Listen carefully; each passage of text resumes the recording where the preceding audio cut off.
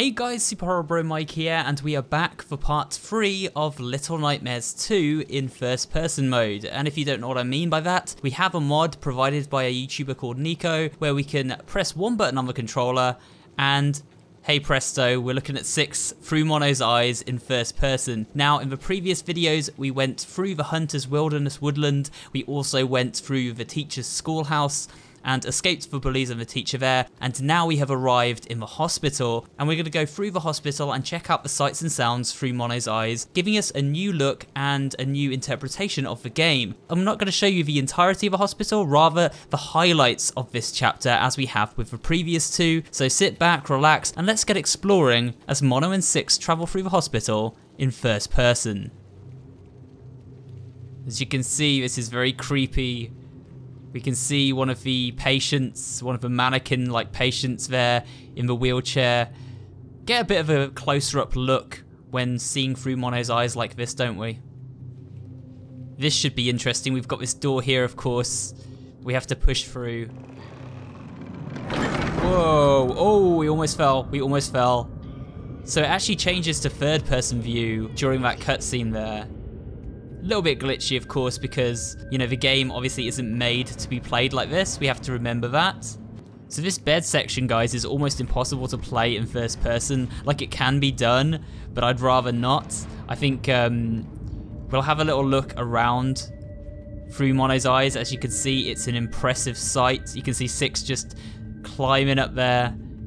What I didn't notice as well, if you have a look over in the corner there, guys, behind these beds, there's actually a patient in one of the beds over there. Like, if we have a look, you can see really clearly here that one of those beds actually seems to have a patient in there still. So the doctor obviously tucks his patients into these beds, sort of suspended above this chasm. It's pretty creepy. Okay, so we've arrived into the depths of a hospital, and here is the flashlight. So we're gonna need this. You can actually see through Mono's eyes with the flashlight now, although it seems quite hard to control. He doesn't seem to like generally look in the right direction with the flashlight when we're in first person mode, so I do think this is actually going to be very tricky to play with this mod. But still, we can have a look at some of the stuff here. Look, there's a weird contraption here that I hadn't noticed before. Some kind of breathing apparatus or something that the doctor perhaps strapped to the patients. What else do we have? This is, of course, where we find the glitching remain of the little girl. There's this sort of little cart here. It's got some potions in it, or medicines, and a kind of mannequin leg. It's pretty creepy. Here's Six. She goes, "Don't shine that light in my eyes. It's way too bright. What are you doing? Are you crazy? Are you trying to give me a migraine?" Sorry, Six. I won't do it again, I promise. Well, actually, I'll take that back, because these controls are pretty hard to get to grips with. You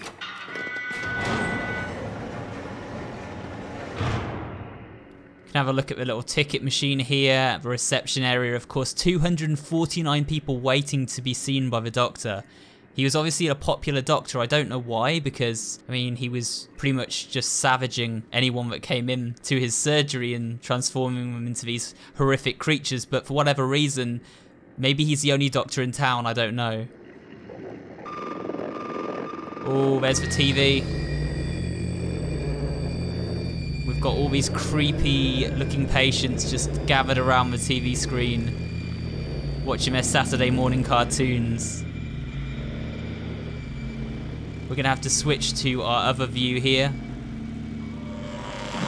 Okay, let's straighten out this corridor, and then we'll go back into first person as we enter the corridor. There we go, we're in. And this, of course, is the in-between dimension, the path to the signal tower, where we will eventually be freeing Thin Man from. We get a really good look at it through Mono's eyes, through the door, of course, with the 6 written on it there. Ooh, we got kicked out, and 6 just saves us, just in the nick of time. Next time she's not going to be quite so lucky, of course, as Mono does let Thin Man out on his next trip into the television screen. Right, so let's explore this creepy hospital. We of course first need to go this way to get the key to unlock the door upstairs. And we're going to be able to see the X-ray machine through Mono's eyes in this room.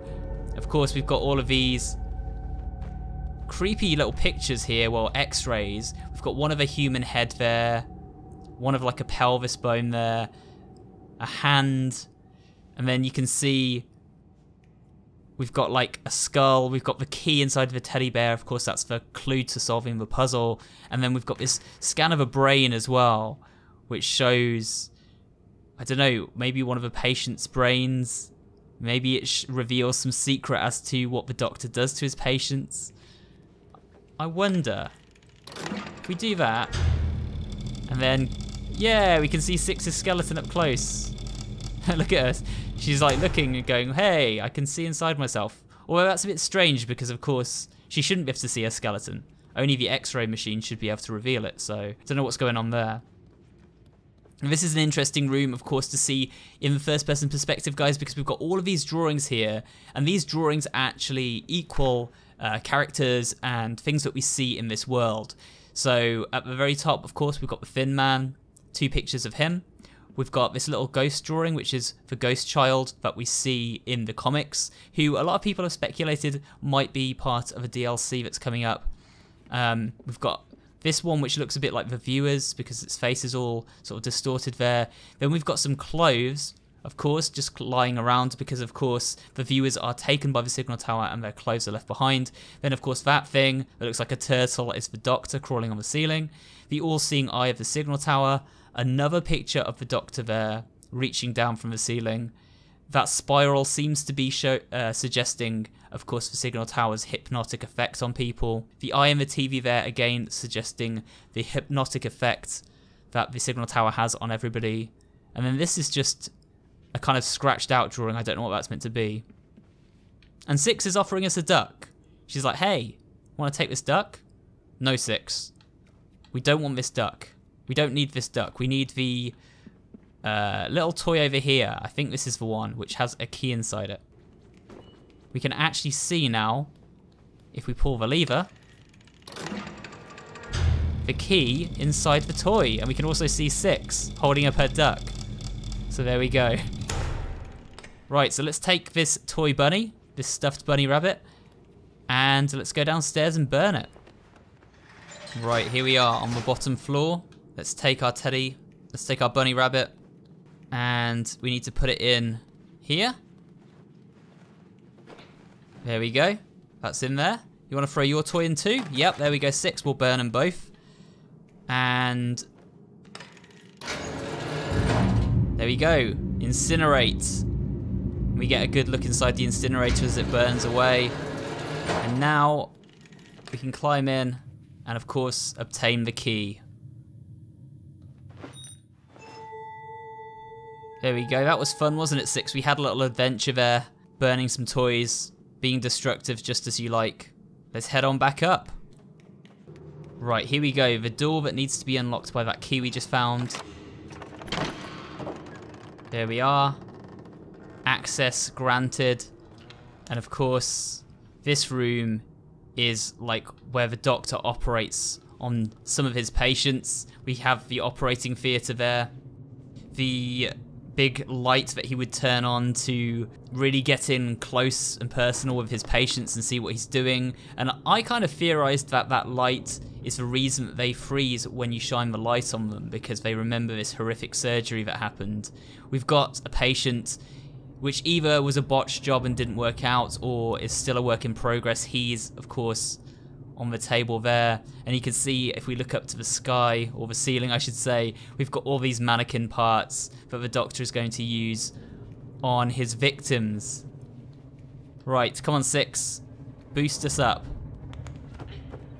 This is going to be interesting, seeing if we can do the fight with a giant hand, the living hand, in first person. I'll switch it over, guys, so you can see the hand come to life through Mono's eyes. Okay, there we go. And here it comes. It's scuttling off. Just went into those boxes. Where's that hand? It was there. Where is it now? It's there. Look at it scuttling away. And there's another one there. Oh no. Ah! Go. Run. This is gonna be really tricky like this. Run. Go, Mono, go. We're climbing. Go. Ah, the hand. He got us. I can't play that section in first person, guys. Go, Mono, go.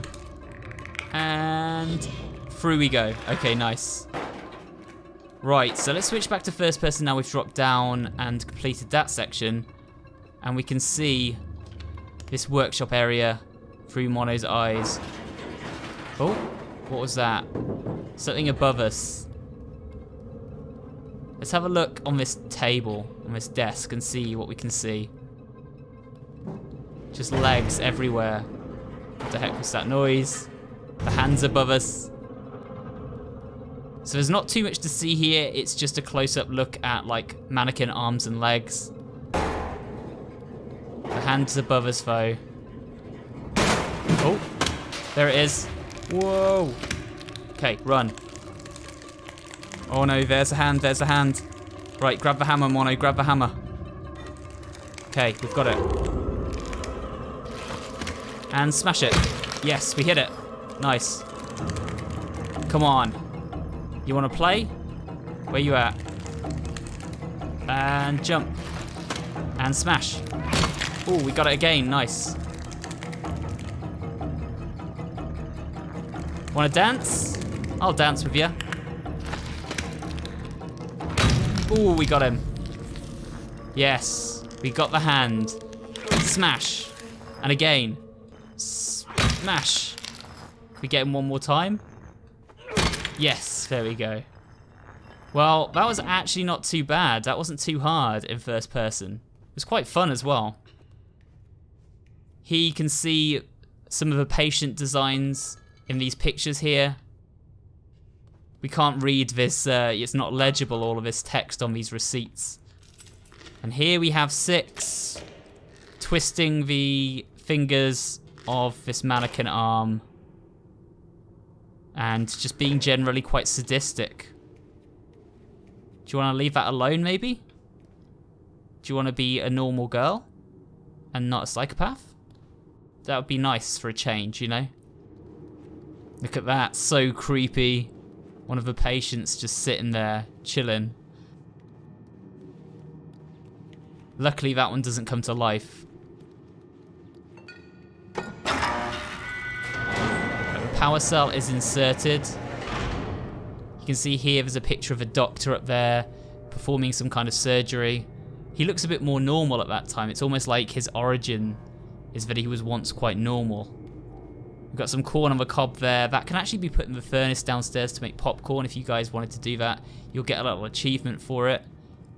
But I think the first thing is first, we need to get 6 to boost us up into this cell here. And then we're going to face our first mannequin. Thanks for the boost, 6. Over we go.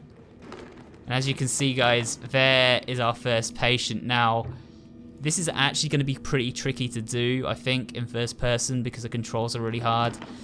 But I'll give it a go. I'll see if we can use the flashlight on him. Gonna come to life? Yeah. Oh no. Oh, he's moving. He's moving. No. No. No, no, no, no, no. No, no, no, no. Oh my god, it's so hard. It's so hard to control. Oh, there he comes. We made it. That's so creepy. Right, let's head on deeper into the hospital. We've got another one here. Another patient. Let's have a good close-up look at this patient. As you can see, that is pretty creepy. All bandaged up. All bandaged up and ready to go. Right, let's keep going. think we have to go this way, right? Look at all of these mannequins just standing around. I'm so happy these ones don't come to life. I remember when I first played this, I was like, which ones of these are actually going to be a threat? And which ones are just for show? And it happens all of the ones in this corridor are just for show. But this room is a very different story. In this room, many of these mannequins will come to life. And again, I don't think there's really going to be any way that I can do this room in first person. Okay guys, you can see we've got 2 mannequins coming for us now. I'm going to try and back away under the bed and see if they come for us. Yes. There they are. That's horrible. Okay, now I think I'm going to have to switch back to third person for this. This section's just too hard to do in first person. There's no way you can do it, really. The only way we can possibly do it is just give ourselves a little bit of space, and I can maybe show you guys the mannequins from, like, our perspective here. Yeah, look, there you go. You can see them all in first person here. But they are going to come for us rather quickly. No. Stay away. Man, that is horrible. That is nuts. We've got, like, the flashlight on them just. No, you stay away. Stay away, stay away, stay away. Oh, he didn't get us. He didn't get us. He didn't get us. He didn't get us. He got us. I spoke too soon. Whoa. Just changed it back to first person to show you guys that. That is creepy. Look at that guy. Tried to get us, but you failed. You get a really cool up close and personal look at these patients, and we still have to wonder what happens to these guys. Like, how do they get transformed? What is the process there? Like, we theorized on it, but we don't know for sure, do we? And here we go, the room with the dirty toilet and the cheese. Lovely. You can actually pick up this cheese and take it into a secret room which is hidden down here. You can see there's this room. This actually appeared in the comic books, guys. There's a little ghost girl there originally, a glitching remain of the girl who appeared in the comics and died in this room after digging a hole through the floor with a spoon. If we throw the cheese down the hole, of course, you can hear something eating it. That could be a rat or perhaps something else, but we wouldn't want to get a good look at there. But anyway, there we go, guys. This is the room from the comics. It's pretty cool to see it included here in the game. And that's the hole that the girl digs to try and escape the room before she gets captured by the doctor. This next section is going to be really cool. We're going to get to see all the hands smashing through these cells in first person. It already looks like they're out of the cells though, so perhaps we don't get to see it as well in first person. I don't know. Oh, no, we do. We do. We definitely get to see it as well in first person. That's horrible. Ah, look at that. It's so creepy. Whoa. Oh, that's creepy. That is creepy. That is creepy. That is creepy. That is creepy. That is creepy. Oh my goodness. He's come out to party and he got us.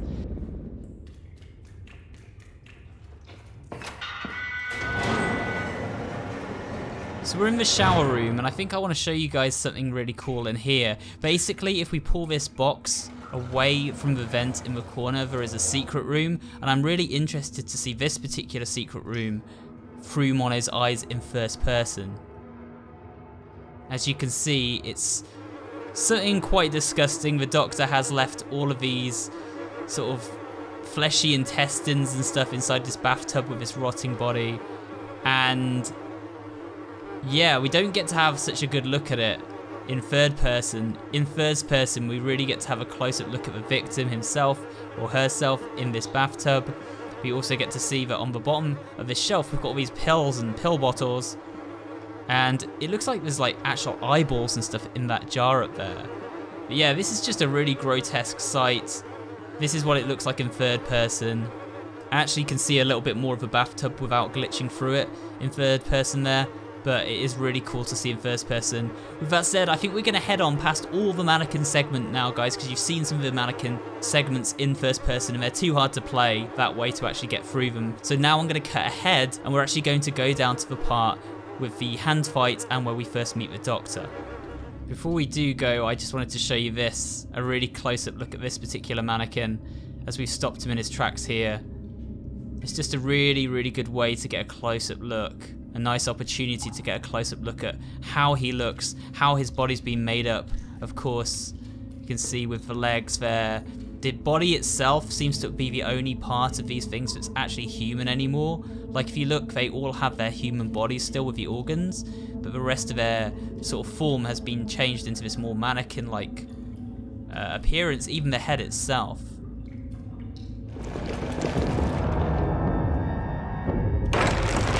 Ooh, that was creepy in first person. I keep cutting back to show you guys new little parts, but I wanted to show you all these arms like breaking through the boards in first person. That's actually really, really creepy and cool.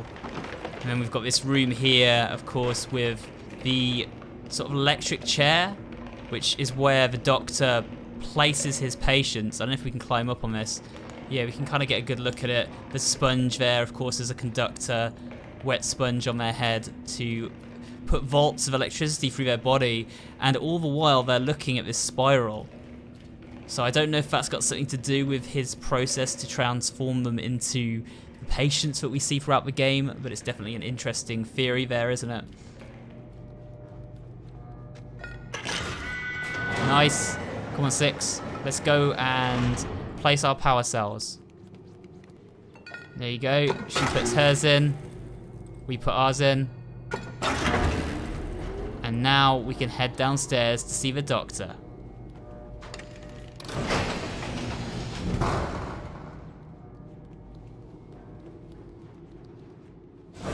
Going down.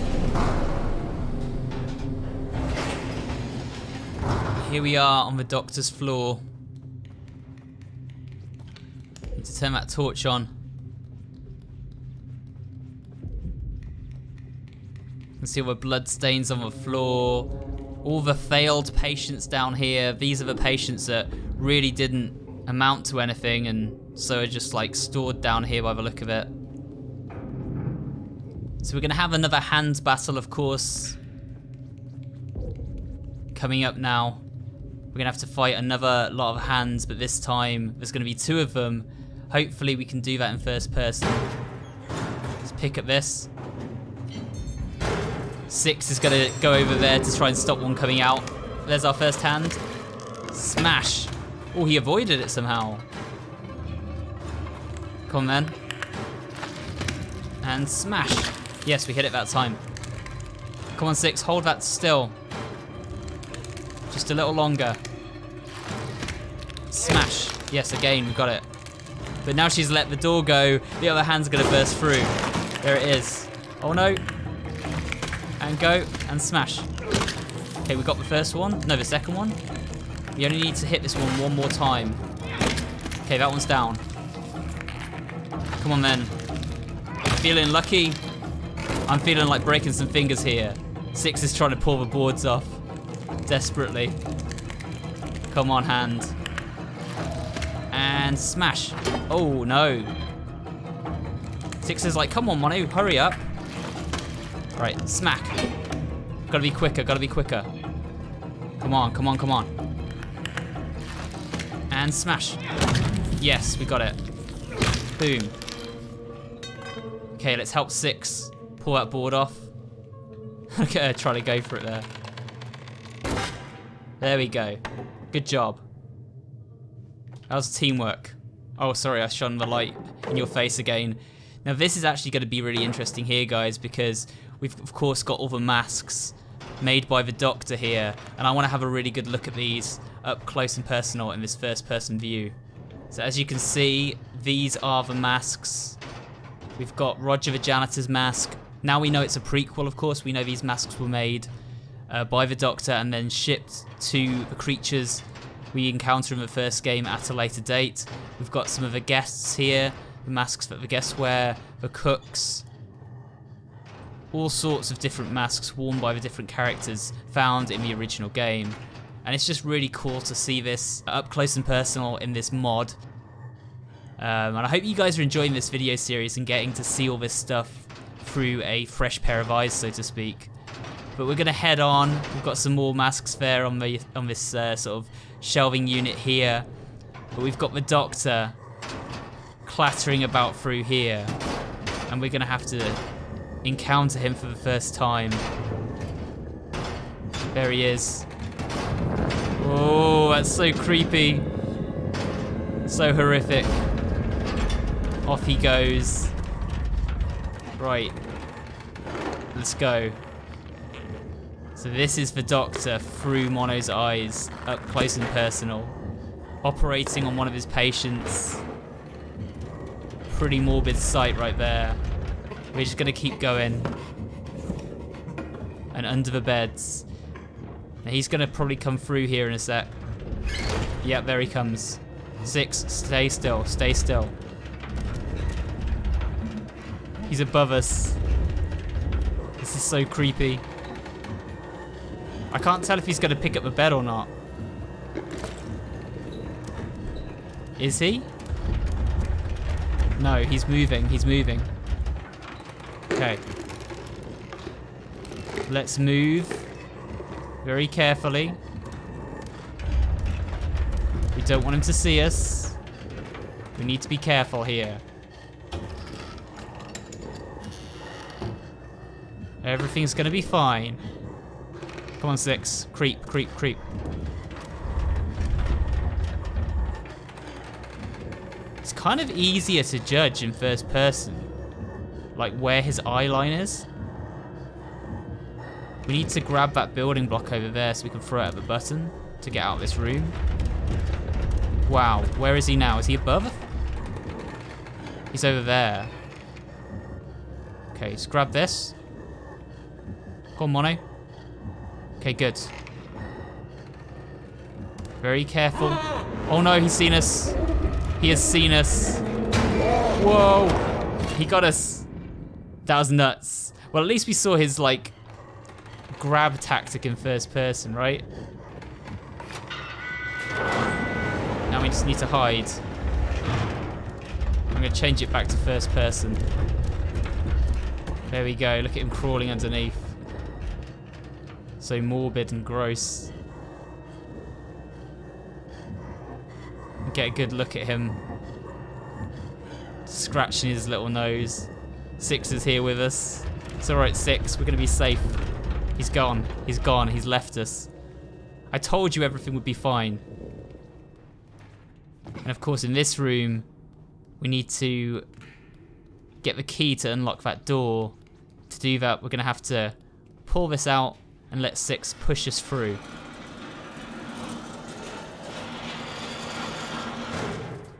So we're going to actually see... Oh, it's full of rotten flesh. We didn't get to see that in the normal game. That's just for a little Easter egg for the modders out there, I guess. This whole tray is full of flesh. I just thought it was an empty drawer. That's horrible. So of course this is the morgue with all the bodies. We have to climb all the way across there to get to the exit. Oh, look at this sink. Why is it clogged with flesh? The plumber is going to have an absolute nightmare when he comes to do this place. Okay, so we've made it to the key on the top. We've jumped across. Again, not something I'm going to bother showing you in first person because you'll just see Mono's head glitching through stuff he's trying to grab. But we're going to have to ride this horrible meat carriage to the other side again. 6, of course, pulling us to the other side once again, so thank you for that, 6. Now we can unlock the door here. And we're actually getting close to the end of this chapter now. We've just got to escape the Doctor. So let's head on to the next section. Okay, so we've arrived in the Doctor's surgery. Well, it's not exactly his surgery. I think we saw his surgery earlier. This is more... I don't know. his like storage room or something where he stores all the bodies. You can see he's just looking for a fresh cadaver to operate on. And hey presto, he's found one. We're gonna leave him to his crazy experiments, and we're gonna get Six to boost us up into this little hole here. Come on, Six, give us a boost. Thank you. Of course, in this room, we've got an interesting sight, which is this patient hooked up to a ventilation system to keep him alive. So what we have to do is climb up to the top, and we're gonna have to drop down on that lever so that we can stop the ventilation system, turn it off. Turn off the ventilation machine, and you'll see the doctor's gonna come through that door any second. He's concerned about the welfare of his patient. So you can see the patient's struggling. And he's like, no, don't die. And he's also seen us. That's horrible. We're gonna sneak out. And with Six's help, we're gonna go and get the power cell from over here. In a minute, of course, we're gonna have the chase sequence where we have to escape from the doctor. Again, I'm not sure if that's gonna be able to be shown in first person, but I'll give it a good go. Right, so we need to put the power cell in here. Okay, the doctor's gonna be coming back now. Yeah, there he comes. Run. Six, go. Oh no. Go. Go, go, go, go. I'm dead. Okay, let's try again. Let's go.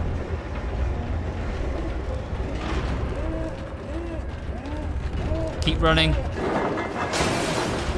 Go, Mono. Go. Okay, we made it. Now keep running. Run. Go. Ah. Go. Go. Go. Run. We actually made it. No way. Now the doctor's gonna be just behind us, like pushing down on all the beds. Go, Six, go. Okay, run. There's the incinerator. We need to trap the doctor inside the incinerator, guys. So, you can see he's coming in. Oh no. He's above us. He's above us. That's it, Six. Help me pull this grate off. Okay, let's get out. He's trapped now. Now we just need to roast him. Burnt alive, burnt to a crisp. And Six just warms her hands on his ashes. Just toasts her little hands on his ashes. It's kind of creepy. But typical Six behavior, right? We could get some marshmallows cooking. So that's the end of the doctor, guys. But with that said, guys, that brings us to the end of the hospital chapter as the lift comes down to take us up to chapter 4, which is of course set in the city, the Pale City itself. We're gonna have the viewers to contend with. We're gonna have Thin Man as well to contend with. It's gonna be a really, really cool chapter to experience in first person. But I hope you have enjoyed part 3 of this playthrough. I've been enjoying this series, going back to Little Nightmares 2, a game I really love, and experiencing it from a fresh perspective. With that said, let's head on inside this elevator. Up we go. And yeah, please remember to like, comment, and subscribe if you have enjoyed this video. And I will see you all on the next one.